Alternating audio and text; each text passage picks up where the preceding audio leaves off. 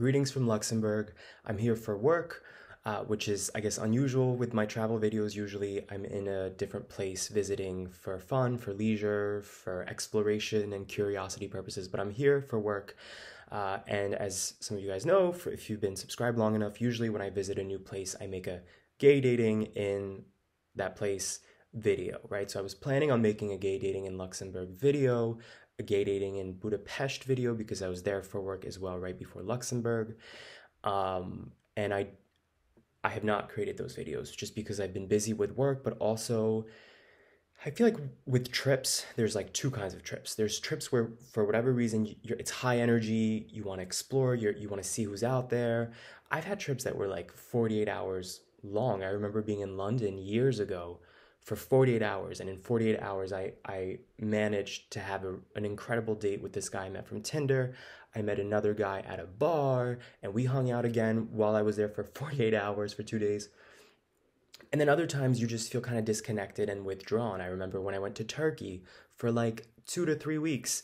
Uh, I want to say, was that the same year? No, it was the year after, right before the COVID pandemic, 2019. And that trip, I didn't want to meet anybody. I just kind of stayed to myself, did the walking around all day thing, but like sometimes you just don't want to connect with people. And at least for me, I go into introvert mode. And this week has been a little bit, not a little bit, I have been totally introverted this week, other than obviously needing to do stuff for work, meeting with colleagues here in Europe. And so I've been kind of off the radar. And I think part of the reason is this story that I'm about to share that was like kind of triggering for me. And it's ironic and it's kind of like a full circle story because at the time of this video, just a few days ago, uh, abortion was made illegal in Texas in the United States. And obviously it's been this huge, hugely controversial thing.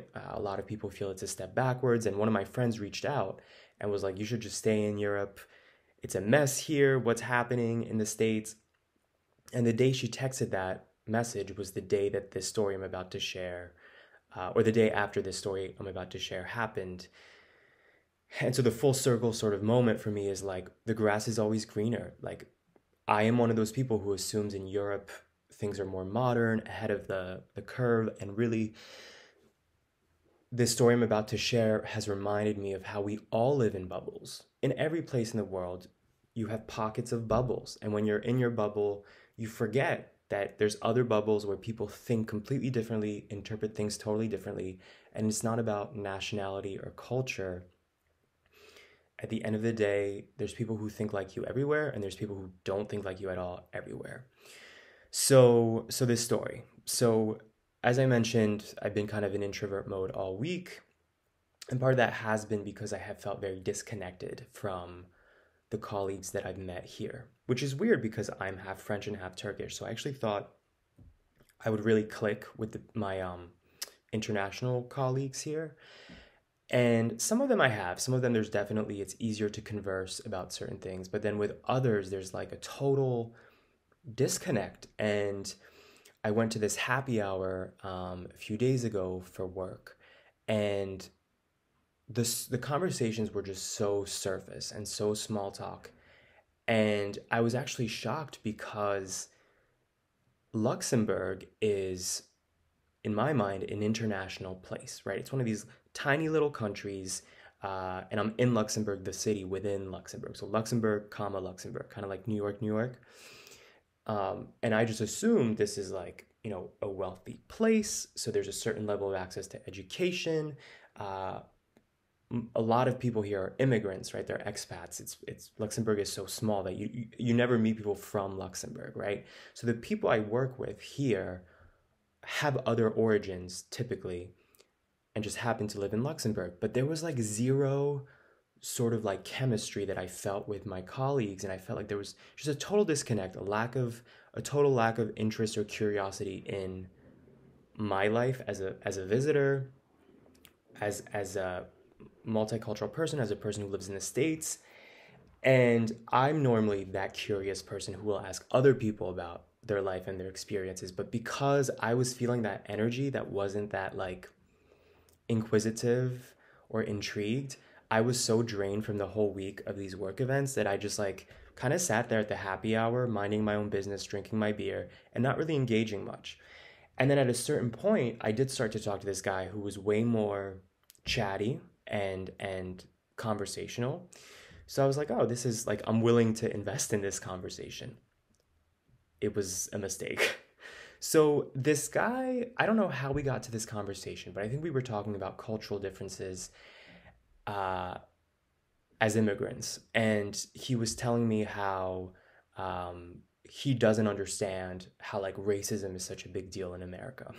So that was my first, I guess, red flag, right? That I'm listening to a clearly white man telling me about how he thinks like racism is not really a big deal, and he doesn't get why it's like a thing in the United States, and that, you know, he experiences racism all the time as a white person. So I am not about like breaking people down and like being confrontational. I would rather have an intellectual conversation and like really get to the heart of like what somebody like that is really trying to say, or like why they have come to this conclusion that this is how they interpret things. So I basically was sort of using reverse psychology in this conversation to hopefully get him to the conclusion that he doesn't actually know what he's talking about. Of course, I'm sure that at times in his life, he has been treated differently because of the way he presents himself, because of his skin color. Like that can happen to anybody across the board. But I was trying to explain to him that racism is not really like typically 99% of the time, it's not like somebody in a KKK gown chasing a black guy, you know, down the street in the States, right? In America. It's like microaggressions, it's daily things that will happen that are subtle, small, but it's like death by a thousand paper cuts, right? It's like consistent things that are always there under the surface, right? Whether it's getting stared at a store or getting stared at, you know, on the train. So I was trying to explain this to him and to try to really connect the dots. I told him about the story in the Bahamas that I made a video about a few weeks ago, where it wasn't like somebody called me a faggot, but it was this like underlying tension that everybody in the room could feel, or at least all the women in the room were perceptive to it. And it's just this energy that's like, you're like this, you feel uncomfortable, and it's almost like it triggers that fight or flight response in you. And I was trying to connect the dots, and by telling him a personal story that was analogous to the race conversation.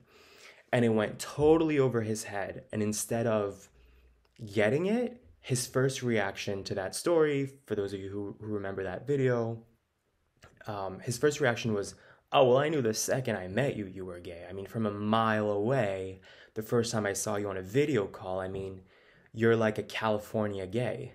You know, you're... So I'm like, California, what does that even mean? I don't live in California. I mean, yes, right now, as of the past few months, I have these highlights. So that I can understand is a California gay thing.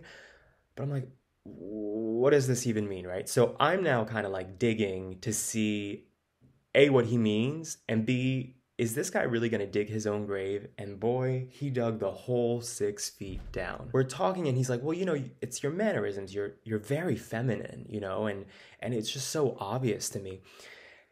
And so this kind of conversation, and it's ironic that what I was trying to tell him is exactly that moment. Like that moment is demonstrative of what I was trying to tell him, which is that that's not a daily occurrence, that somebody will just say that to me very bluntly, but it's a consistent thing that in life, as I become more comfortable with myself as a human being, as a gay person, and so on, every once in a while, somebody will feel the need to say these things that obviously for most gay men are a huge trigger. Like it's very triggering to be told, literally, you're not really a man. Like you're not masculine in any way, right?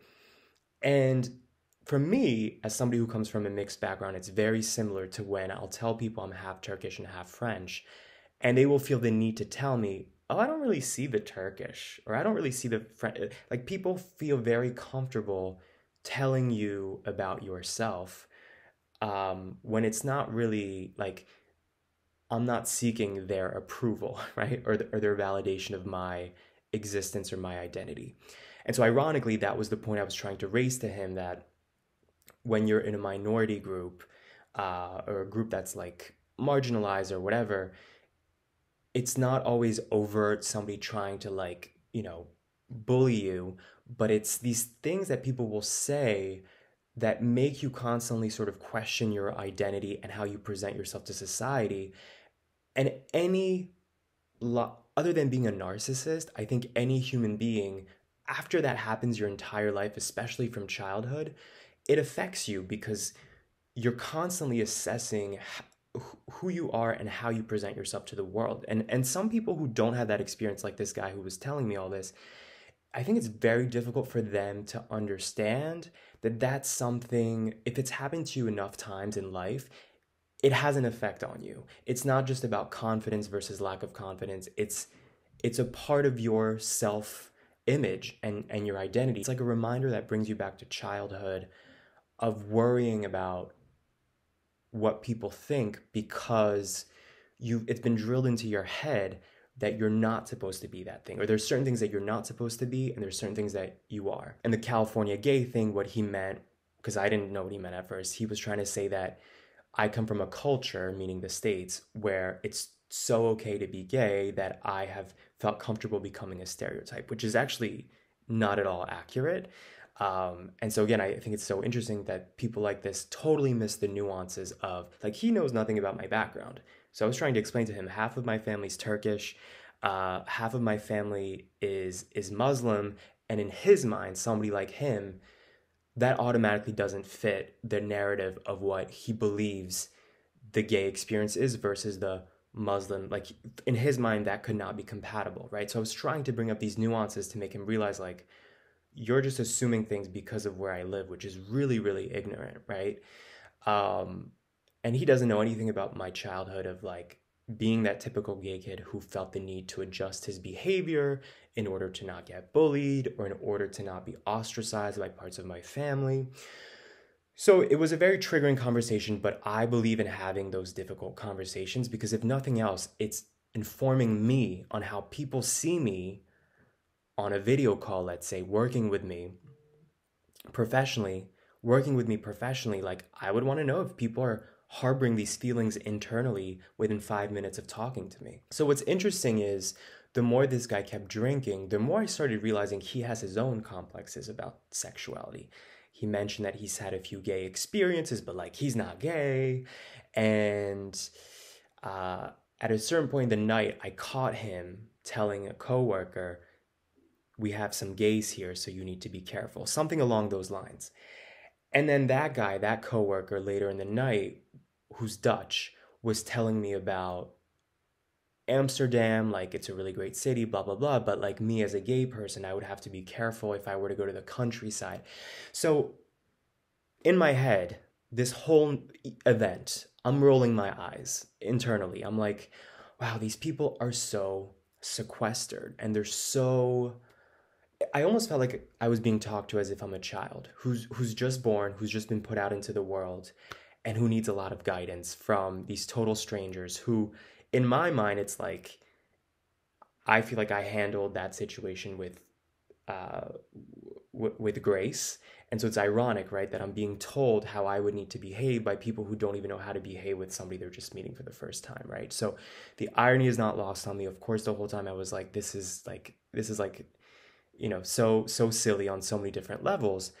But the lesson for me was, wow, in my mind, in Luxembourg, this place that's multicultural, that has a huge immigrant population, expat community, and just in Europe in general, I think in the States, we often think of Europe as more liberal, but really, every place has certain things, right, where they're more progressive, and other things, in this case, like the social cues, the cultural elements, there was a total lack of understanding of people different than who they are used to being around locally, in this case, in Luxembourg. And it's so funny to me that this guy who told me you're very feminine, all this stuff, he kept using the buzz phrase of as a cisgendered white man. He kept using that phrase. And I'm always really suspicious of people who use these buzz phrases in the same way that whenever I hear somebody use the phrase, who's not black, use the phrase African American, I'm always like, my ears always perk up a little bit because I don't know any black people who call themselves African American in America. They just call themselves black. Anytime people use these buzzwords, I feel like it's a way for them to think they're advanced, they get it, they're woke. But if you're really woke, you don't feel the need to use these buzzwords. You just show basic empathy, openness, curiosity without saying things that are clearly demonstrative of a lack of exposure or lack of willingness to understand other people's experience that's distinctly different from yours. So I went home that night. By the way, this event, I was kind of like required to go. Like the whole time, even from the start, I just wanted to go home. It was a long week. As I said, I felt disconnected from the people around me in general. So all I wanted to do was go home, but I felt like required to go to this event. So by the end of this event, I was so drained, so wanted to go home.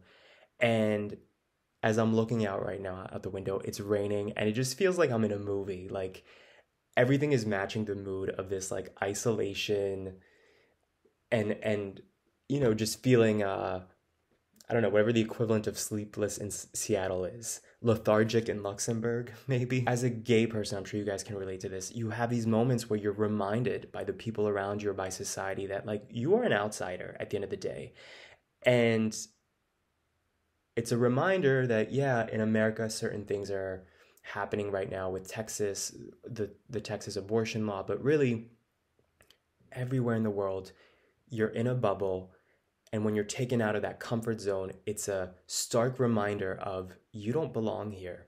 And you can explain yourself in an eloquent, polite, non-combative way. And some people just have these walls, these blinders where they're completely unable to leap over. And the fact that he mentioned his own little things that I was like, there might be some sexuality sort of complexes here.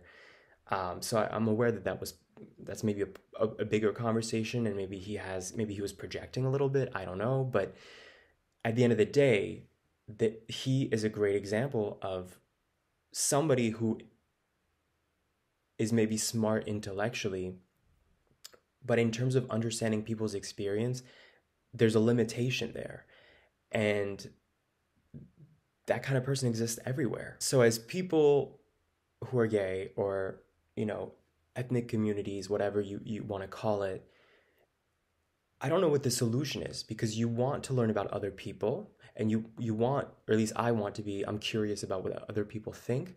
But experiences like this make me feel very isolated and it's very exhausting to be reminded that you're an outsider, and to a certain extent, you will always be an outsider to a group of people that you're around. And in this case, these are colleagues. So it's not even like, all right, well, you can go home and never interact with these people again. Like, there's a part of you that will always have to engage with people who are basically telling you, I am already seeing you as like a one-dimensional person from the jump. That is, I've already identified you, and I already sort of have all these prejudices about you already. And I'm not sure what the solution is for people like us to deal with this. Like, I told my friend this story and he was like, you need to report this to HR.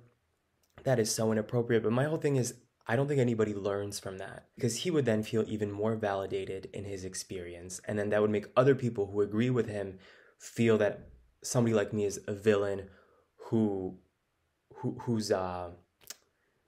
like a snowflake or whatever.